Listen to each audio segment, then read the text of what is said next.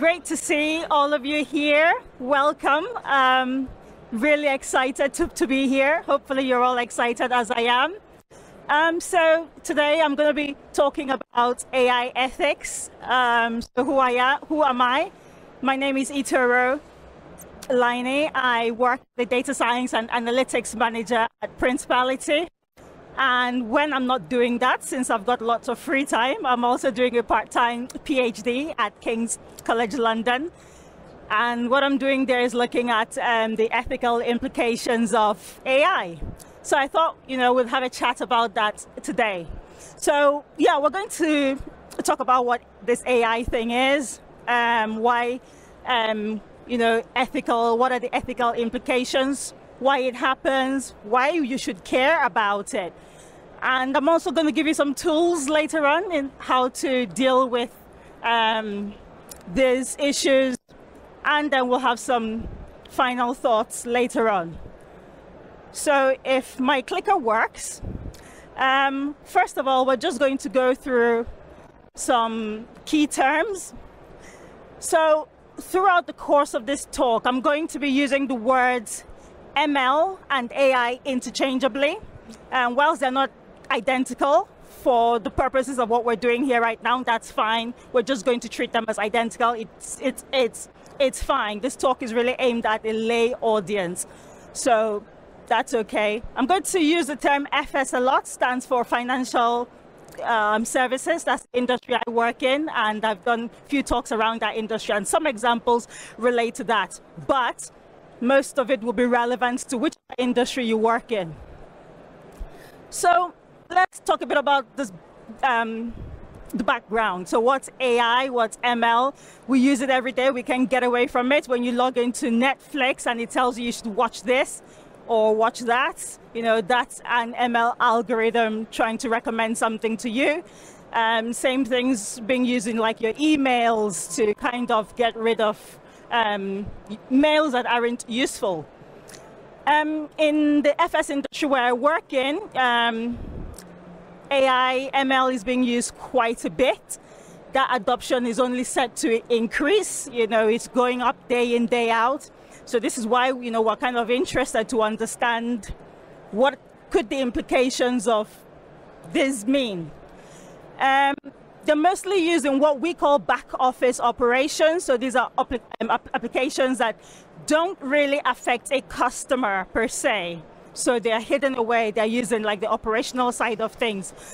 But we know that as time goes on, they're soon going to move more and more into more what we call front office applications, which are things that impact directly you and I. So things like loan applications, etc., etc.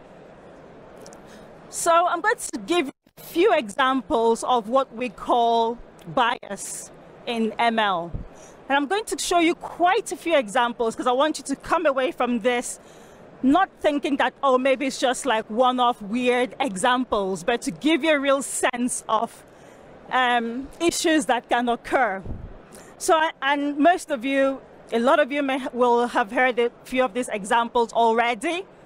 So a few years ago, Amazon hiring algorithm was trying to identify who should be employed as engineers, and it was picking males disproportionately because that's what it thought an engineer should look like. There's also some research that has shown that Google's algorithm would at one point used to show more executive job adverts to users if it perceived or if it thought the user was a male. And we saw a few years ago with the A levels when the results came out, and we found out that people from lower income areas were disproportionately affected. Also in America, AI ML is being used to decide how long people will serve a prison sentence. And also some work has been done that shows that that has discriminatory impact as well.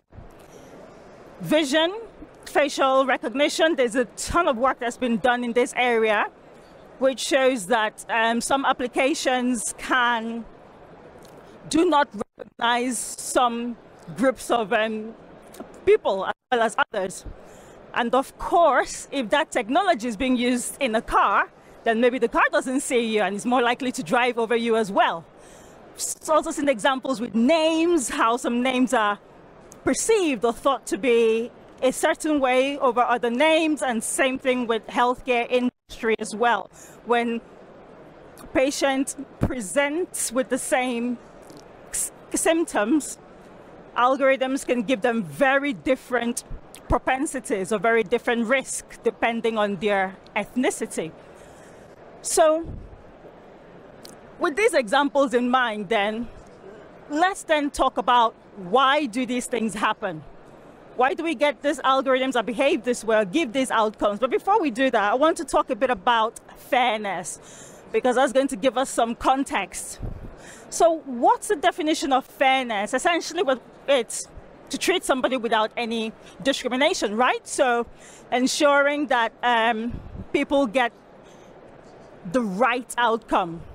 Now, that's not a very easy thing to define, because it's a subjective thing, right? What I think is a fair outcome, what I think is a right outcome, is very different from what you might think is the right one. So it's something that we are grappling with, because it's very difficult to define what fair is.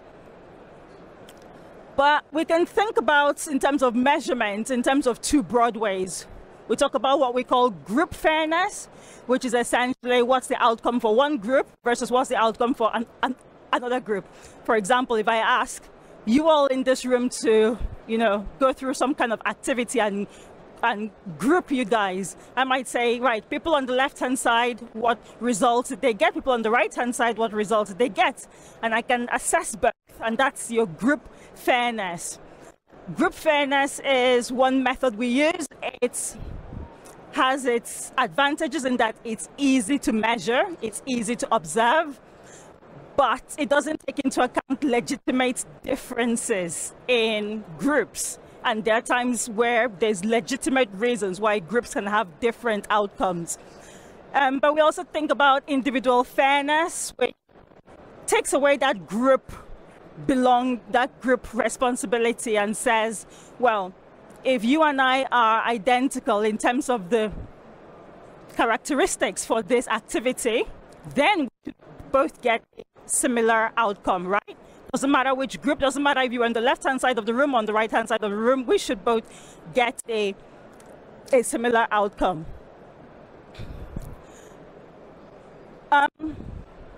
Point of emphasis here, and if you take nothing away from this talk, I think this is one point that we need to really deal with, because I think it's misconstrued a lot. When we talk about fairness in terms of ML and AI, it's not about just artificially giving one group a better outcome than another. What we are trying to deal with is, whereas a candidate or an observation or an entity should otherwise be eligible for a certain outcome, but the algorithm does not give it that outcome which it deserves because it belongs to a certain group. This is what we are talking about. It's not about giving undeserving groups or undeserving candidates a certain outcome. So going back to the Amazon hiring algorithm, it's not about saying a female is here, so let's just give her the job. No. What we're saying is, if there is a female who is identical to a male and the male gets the job, then maybe she should also get the job. It's about that individual fairness, that like for like. So now that we've seen what fairness is, we can start to think about where the sources of bias comes from. And there's three main areas where it comes from. The data sets incoming. There's a lot of research done on this area. So the incoming data that we use to build our models can have a huge impact on the fairness outcome. And the reason for that is just broadly two different types of issues you can see. The bias in terms of the application that you use it for. So what I mean by this is you need to ensure that the data you use to train your model is representative of the environment that your model is going to run. So if you train a self-driving car to drive in country A, and you deploy it to drive in country B, it might not do very well. So even though your data set that was used to train it is great and your training methodology was great, it might not work favorably. The other thing also is your data might be good and representative of the real world, but the real world is not perfect. So again, going back to the Amazon hiring algorithm, if historically all it saw were that engineers are men, guess what? Your algorithm is going to think man equals engineer or engineer equals man. So that's one of the things we need to take into account. The other areas, not too much research has been done into this. These are some of the areas I'm working on. Bias from algorithms. Essentially, not all algorithms are equal, and that's not very clear why. It's not quite clear whether it's down to the way they are tuned or if it's something inherent in there going on. But early work shows that different algorithms give you vastly very different results. So when you're playing around with different things, just have a think about they might not treat everybody equally. The other aspect to think about is the data manipulation.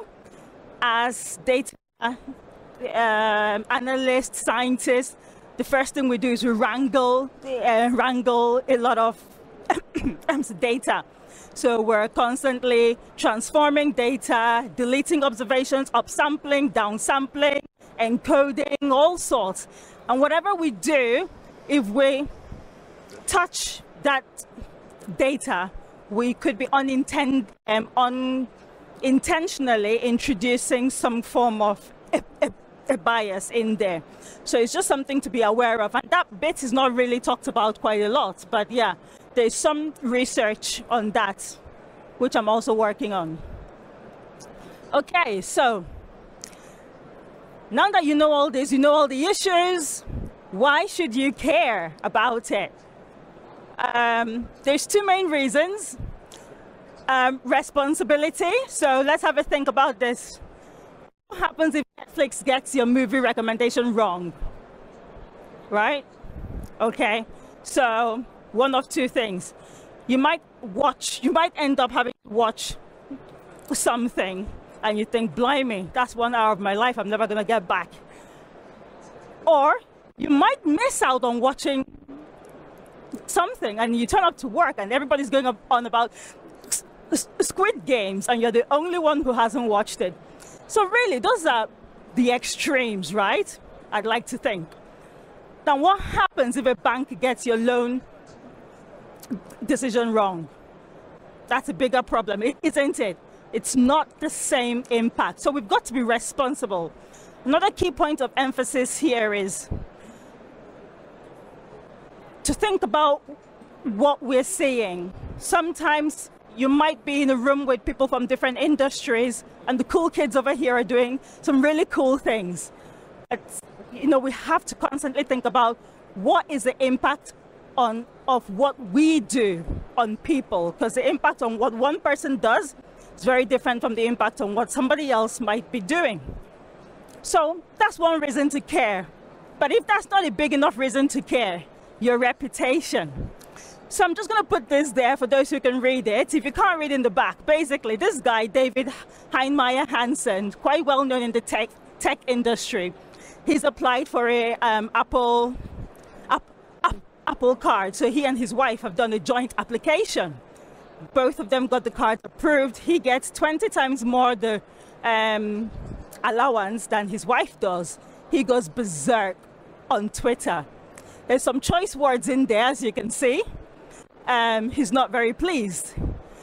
There's the next slide, which he keeps going on. I mean, unfortunately for them, the people he talks to, obviously, don't really understand the algorithm. They're not the people who've built it or maintained it. They can't give many answers. So yeah, he's gone to town on this. I mean, there's a lot more. He's written a lot more than that. But the point is, when things go wrong, and even though they're unintentional, people will call you out for things that you're not. So that's a very good reason to care, because your reputation is on the line. So now that I've told you all this, because I'm nice, I'm going to give you some tools, some tips on how to kind of deal with these things. So what can we do? Hire ethically minded data scientists. So, you know, when you're going out to look for people to build your models, you know, don't just think about XGBoost, AdaBoost, neural net and all whatnot. Hire people who are thinking about, who realize that there is a human being, there's a customer at the end of every algorithm, right? And they should be thinking about that impact of the work that they do, that it has real life consequences. Senior leaders in your organization, they should care about this, because when you get called out on the internet, they will be the ones being called out. A lot of times the executives are far removed from these things. So yeah, if you're a leader in the organization, you should pay an interest in ethics. Diversify your teams. Sometimes people feel a bit awkward with this one because they're like, oh yeah, just give XYZ a job. Remember, as I said on the first emphasis, it's not about giving just anybody a job. It's about the right candidates. But diversifying your team helps you to see things that might not be obvious to you because of your experiences are very different. So here's an example with Apple, this is going back ages. You know, they built the health app, but missed out that half of the world might be interested in something. Okay, your data sets. So for those of you that work with that build the models and all, your data sets are very important. And sometimes you might not have direct access to protected characteristics, but you just need to be knowledgeable enough to say, is there anything else that can be used to infer these things? So here I'm looking at a map of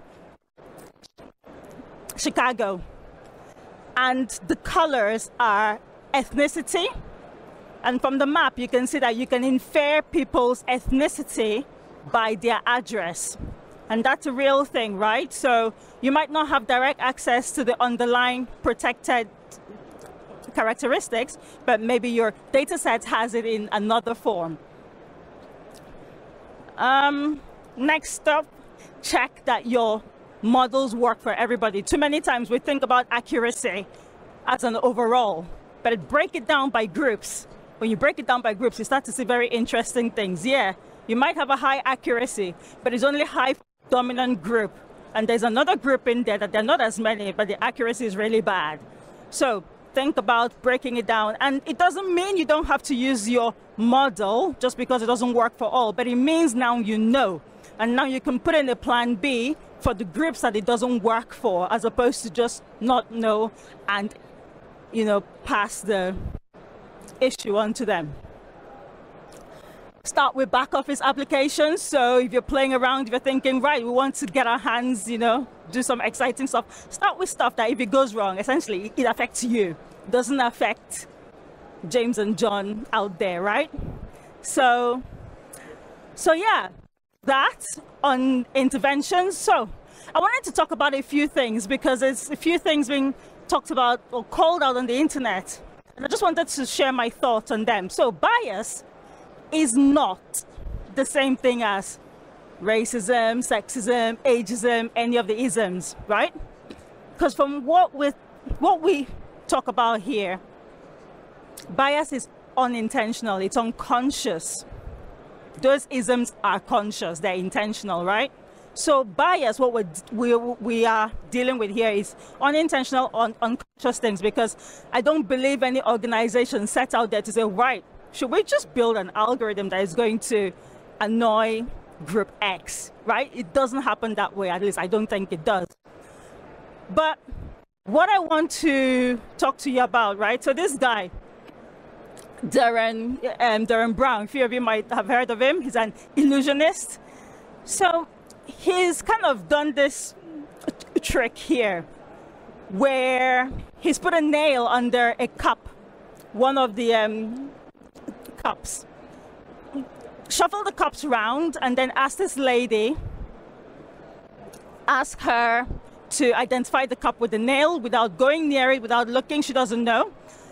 And for the other two cups where she thinks the nail isn't under, she needs to slam her hand down on it.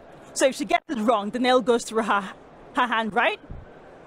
So he does all these things, moves it around, and asks her, which cup do you think it is in? And she goes, I think it's the red cup in slot 1.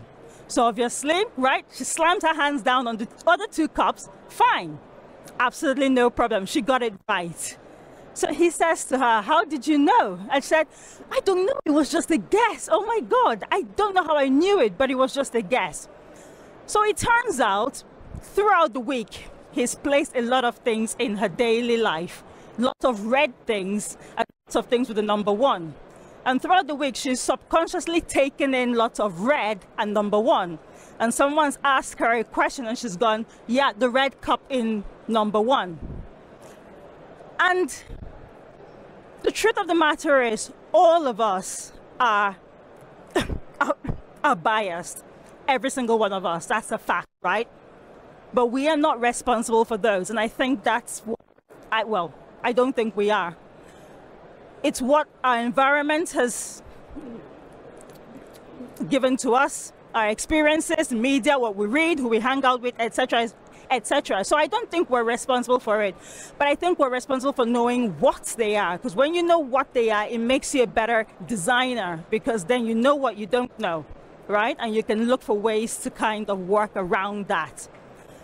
So in all of that, if you want to find out a bit more about this, there's some great information out there. There's a documentary on Netflix called Coded Bias. Great documentary. There's a couple of books here, Weapons of Math Destruction and Invisible Women. Great material if you want to get a bit more insight into that. And if you want it to be a bit more exciting, you could Google Harvard's implicit bias test and take the test. And some say it's not accurate, but it might give you some indication of what your biases are.